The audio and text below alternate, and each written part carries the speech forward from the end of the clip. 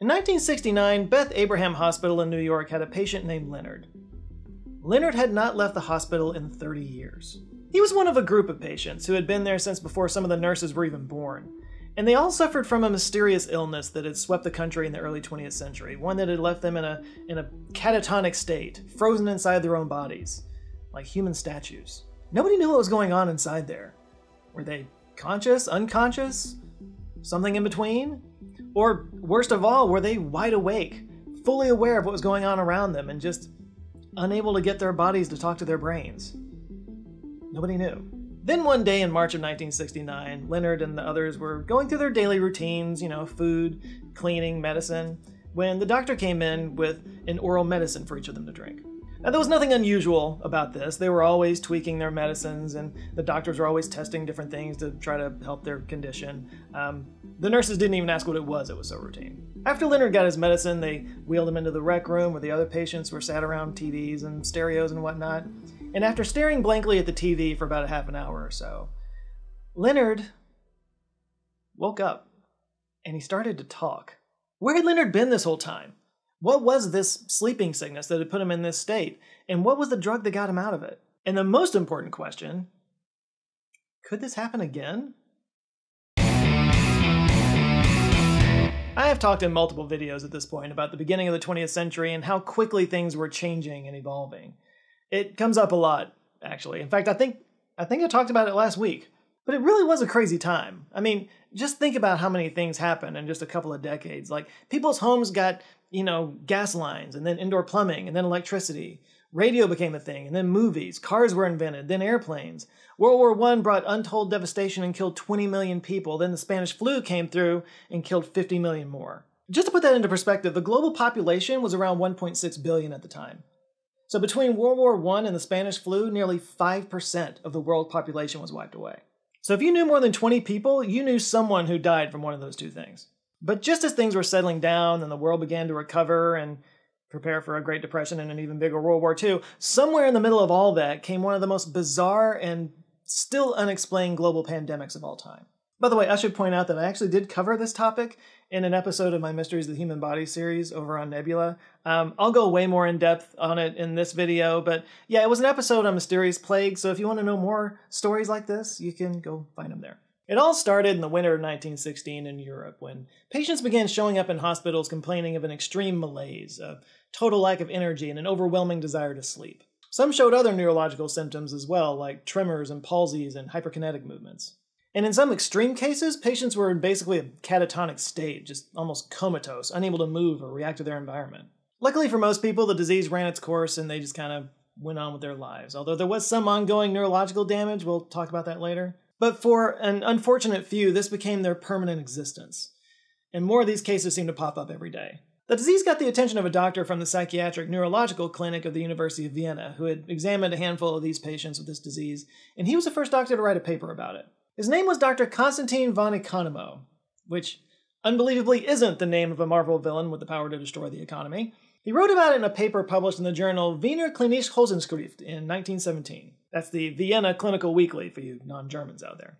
And in this paper, he gave the disease a name, Encephalitis lethargica, often shortened to just E.L., also known as sleeping sickness. In the paper, he broke down several different types of the disease because different patients present a little bit differently, but because he was the first to publish, his name kind of stuck. So, in fact, it's sometimes referred to as von Economo disease. He was not the last person to publish on this disease, though, not by a long shot. The French physician René Cruchet was treating patients in a military psychiatric facility, and he published descriptions of the disease very soon after von Economo. Overall, there'd be about 9,000 papers published by E.L. by the mid-1920s. British epidemiologist F.G. Cruikshank published a paper in 1918 that listed several other epidemics that looked a lot like E.L. in the past. He pointed out Germany's Krankheit in 1672-75, Raffania in Sweden in 1754-57, and the sweating sickness in England in 1485.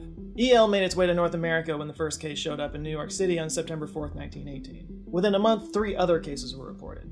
E.L. spread quickly in the U.S. during the last half of 1918, and by the spring of the next year, it had been reported in 20 states. The disease peaked worldwide in 1923 when 2,000 people in the U.S. died from it, and literally millions around the world were infected with it. It's really about as close as you can imagine to a real-life zombie outbreak. Hundreds of thousands of people lost the ability to walk, talk, function. the disease spreading further and further with nothing short of global domination in sight. And then around 1925, it just kind of stopped.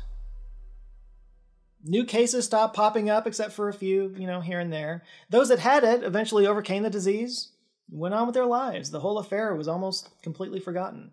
But a few things remained. 1, the question of what caused it. 2, the question of why it went away.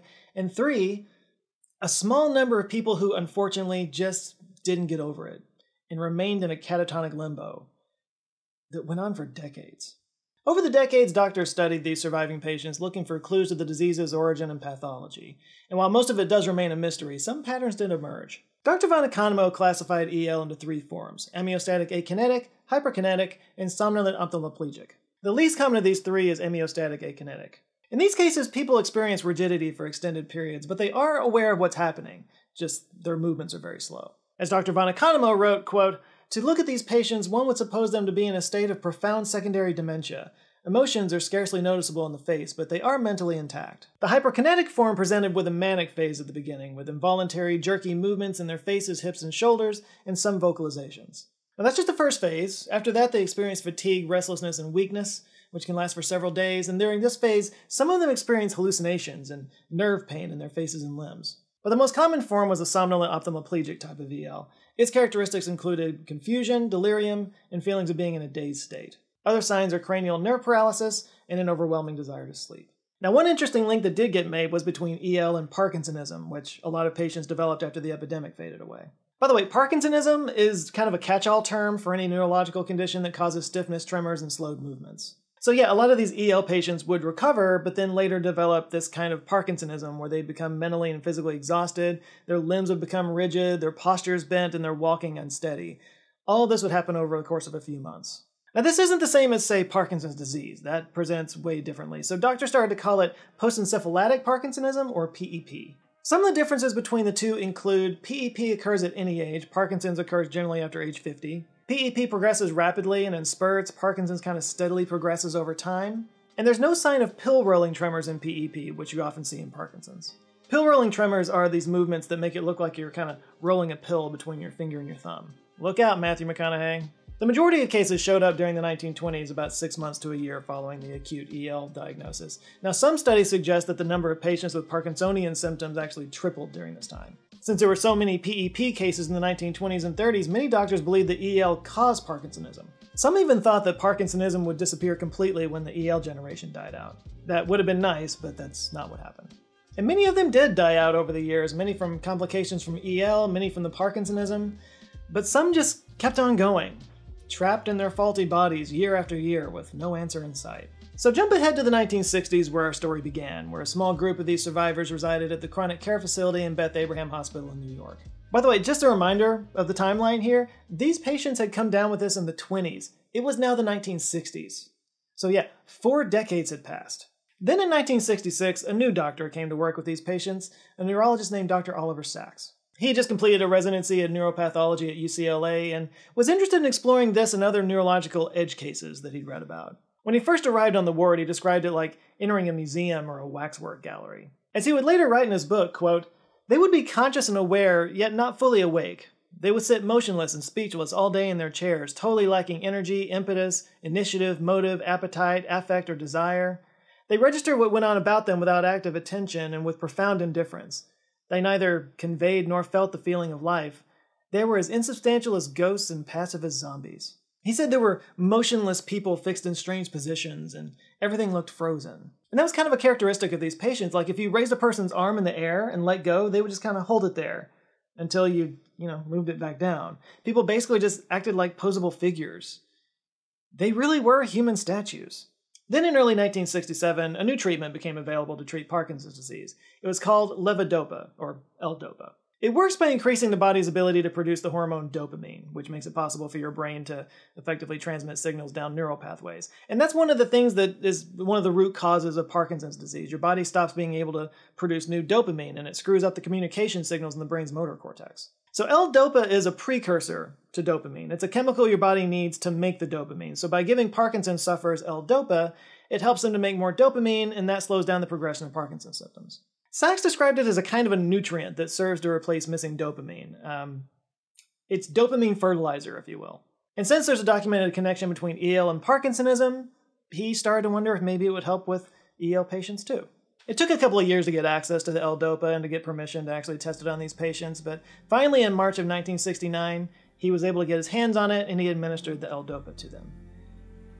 And it worked. The patients awakened and acted normally. These patients who had been catatonic or just straight up asleep for 40 years suddenly came to life.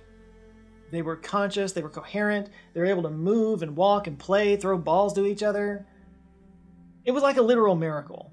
Now obviously a lot of these guys were super excited to be back to their normal lives, but some actually didn't handle it very well. They would turn violent or regressed out of this transformation. They would go back into their sleepiness state.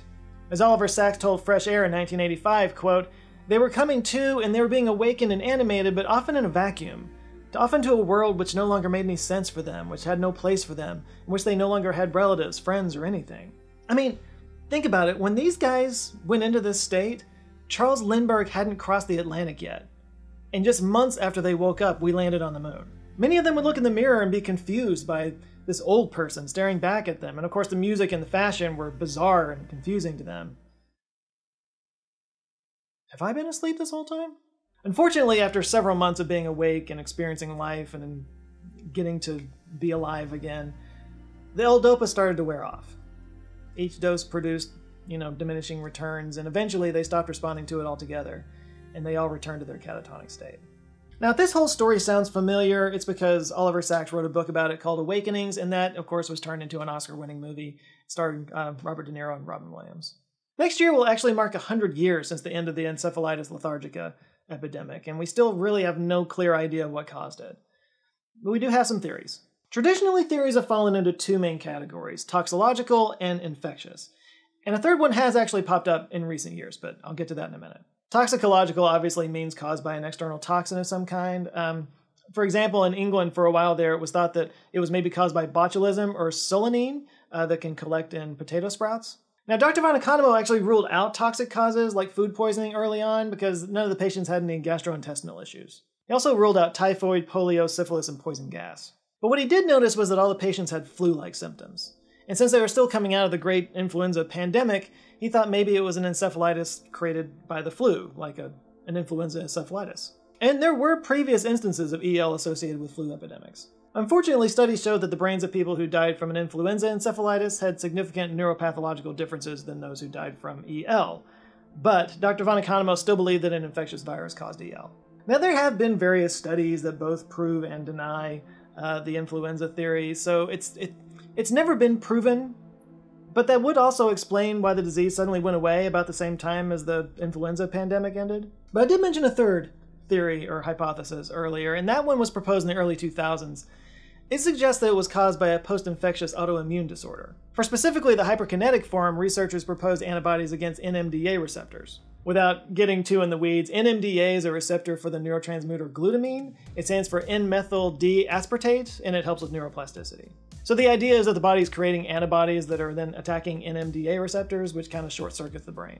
This hypothesis was put forth by Russell Dale, a pediatric neurologist working in the UK in 2003. He was actually working with some EL patients, which, by the way, plot twist, there are still some cases that pop up here and there today. But he was working with around 20 patients or so when he noticed that more than half of them had experienced a sore throat, caused by a rare form of strep just before they started suffering from EL. And yeah, tests shows that NMDA antibodies were elevated in those patients, so he hypothesized that these antibodies may have mistakenly attacked the basal ganglia neurons. The problem is that studies that were performed during the original epidemic showed abnormalities in other parts of the brain, like the cerebral cortex. Later, in 2012, another study proposed that EL could be caused by an enterovirus, maybe even the polio virus. Enteroviruses are made of RNA and protein, and they can enter the body through the gastrointestinal tract before attacking the nervous system. They can also spread through the air and uncontaminated surfaces. Anyway, the 2012 study showed virus-like particles in the cytoplasm and nuclei of midbrain neurons in all classical EL cases studied. They also found larger virus-like particles in modern EL cases. It should be noted that none of them were influenza particles. And while it is considered a well-conducted survey, its results have not been replicated. And that basically gets us caught up to today. Again, lots of theories, not a whole lot of answers. It might be easy to dismiss Encephalitis lethargica as just a weird medical mystery from 100 years ago, but I think that would be a mistake. After all, as I just pointed out, there are still cases that pop up from time to time, just not in the epidemic numbers that we saw way back then. Although, that might not be the case anymore. Yeah, perhaps you've noticed that we've had a bit of a global pandemic ourselves in the last few years, and yeah, we're finding an alarming trend of post-pandemic symptoms that are eerily similar to the EL epidemic. According to the CDC, 6% of the US adult population is experiencing long COVID symptoms. That's actually down from previous years, which is a good thing, but that's still nearly 20 million people. Long COVID symptoms can range from lingering loss of smell and taste to extreme fatigue and mental fog. And according to a recent study, 26.4% of COVID long haulers report significant complications in their ability to perform daily activities. Now, I should say right up front, long COVID is not the same as EL. There's no unresponsive human statues this time around, and the symptoms are a lot more nebulous. In fact, The Lancet published a paper in 2021 that found over 200 symptoms across 10 organ systems in people who experience long COVID. Some research suggests that microclots that form around inflammatory molecules might obstruct oxygen flow into cells, and that would be why some long COVID patients feel tired, have brain fog, or can't breathe well. Another theory is that COVID-19 might disrupt a mitochondrial function, which makes someone feel tired or have brain fog. But there are parallels to draw here, not just because it was spurred on by a pandemic, but because some of these nebulous symptoms I'm talking about are neurological. And it's important for us to get to the bottom of how viral infections can affect the nervous system, even years after the epidemic peaks. Or as Dr. Hadi Manji of the UK National Hospital for Neurology said, quote, "Let me emphasize that many of these pandemic-triggering pathogens, whether directly or indirectly, exact a toll on the human nervous system. These effects often evade timely diagnosis but have potential to inflict significant disability and prolonged suffering." It's going to take a really long time to really understand the ripples that the COVID pandemic put into the world. It's kind of impossible to see it from where we're standing right now at this place in history. In fact, if the sleeping sickness teaches us anything, it's that some of the downstream effects never fully get figured out. Out of the tens of millions of people infected by the Spanish flu, a small percentage developed EL. And of those, a tiny percentage never fully recovered. It's possible that the same could be true with long COVID, and that 40 years from now, a small number of long COVID sufferers are still bedridden, hoping for a miraculous cure. My God, I hope not. For anybody out there who's dealing with long COVID symptoms, my heart goes out to you. I wish you the best, and know that long COVID is not EL. Don't let this video freak you out too much.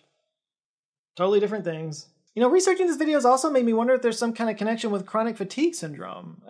You know, something else that's been around that includes extreme tiredness in people for long periods. I couldn't find anything about it, but I still wonder if there's something there. But there are a lot of unexplained epidemics like this throughout history. Like I said, I cover some of those in my Mysteries of the Human Body series over on Nebula. I encourage you to go check that out, and maybe while you're watching it, you can curl up on the couch with a delicious dinner from today's sponsor, Factor. So it occurred to me that many of you haven't maybe tried out Factor at this point because you've heard me talk about it all this time. Maybe in your mind, you're thinking of the frozen entrees that you get from the store, those TV dinner type things, and maybe that's keeping you from trying it. And if that's the case, I would like to clear up that misconception. First of all, Factor's meals aren't frozen. Okay, you don't get that weird, gross freezer burn or the weird textures like you get with frozen food. You don't have like one half of it rocket hot while the other side's frozen solid. No, this is fresh food, and it's packaged directly from the restaurant quality kitchen to you. In fact, if you want to compare it to something, that's really the closer comparison. Factor is kind of like ordering takeout from your favorite restaurant, except it's way less expensive.